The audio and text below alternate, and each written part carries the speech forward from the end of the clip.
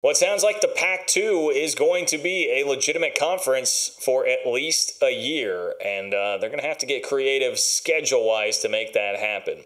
That's what we'll address in this video. Welcome into the channel. I am John Kurtz. Here on this channel, we're talking college football, college basketball, and conference realignment, all from a Big 12 angle. Please consider subscribing if you have not. Live shows on Wednesdays and Sundays. They are a blast. We've got a great community here. You do not want to miss those. So subscribe, click that bell so you know when it is that I'm going live. And if you want to support the channel, you can do so on Venmo at John-Kurtz-4. I have personally been rooting very hard for Oregon State and Washington State in this legal battle that they are locked up against the outgoing members of the Pac-12. I really want Oregon State and Washington State to get control of this war chest of money that is there, and frankly, they should be entitled to that with everybody else leaving, but that's the crux of the legal issue. It may require them to eventually be a Pac-2 conference for just a year or two with an NCAA rule that would allow them to do that. Here's Ross Dellenger with the latest on where all of that stands. Ross Dellenger now of Yahoo Sports. His article says, while the teams march forward on the field, Oregon State and Washington State officials continue to explore their future off of it. Some of those plans remain murky, but the fog of uncertainty is beginning to clear. Barring something unforeseen, the two schools are expected to operate as a two-member conference at least for next year and have been in deep discussions with Mountain West officials over a 1 or 2 year scheduling alliance, a move that could eventually serve as a first step in a long-term partnership or even a merger with the league. Now, that has been discussed a lot, potential merger or reverse merger where everybody from the Mountain West would go join the Pac-12 under that branding, which seems like a smart idea. There have been a number of scenarios thrown out along those lines. Back to the article, the scheduling proposals are being socialized among Mountain West administrators, and feedback is expected soon from the league's presidents. Multiple officials who have reviewed the scheduling proposals spoke to Yahoo Sports. The league has proposed a wide variety of models. One version would have Oregon State and Washington State playing each other and playing 8 Mountain West opponents in 2024. Another has them playing 7.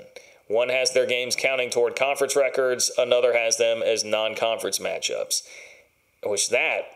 One has them counting toward conference records. So I guess everybody would be theoretically in the same conference next year, or at least it counts as a conference game to the Mountain West opponents. I was even a little dubious as to what exactly that means specifically. But another proposal has them as non-con matchups.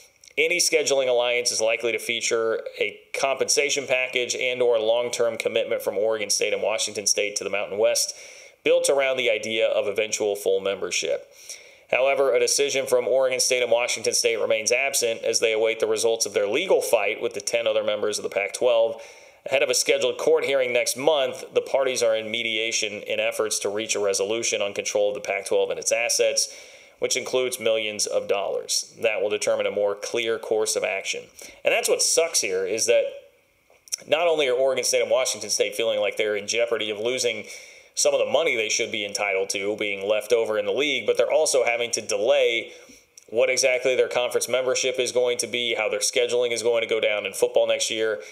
They would like it to be done by the time the transfer portal opens, which makes a ton of sense. Like, how are you going to sell a kid on coming to your school or not transferring if you don't even know who the hell it is you're going to be playing next year? So they are in a very unenviable position.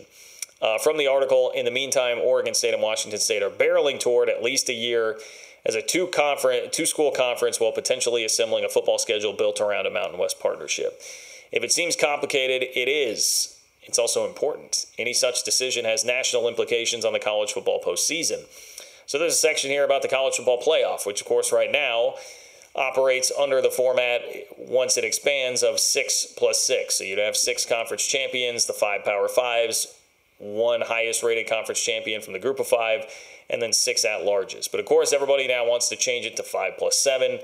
There's been some pushback from Mike Oresco of the AAC, as you would imagine. And it would need to get unanimous approval to happen in the next 2 years before the contract is up. The Pac-12 still gets a voice on that, and so does Mike Oresco, who has been vehemently against it. So that seems complicated the next couple of years. The article does mention the college football playoff decision makers, the conference commissioners, and their corresponding league presidents have yet to make such a change or even deeply discuss it. They're practicing patience and remaining, quote, respectful of Washington State and Oregon State's situation. That's according to SEC Commissioner Greg Sankey.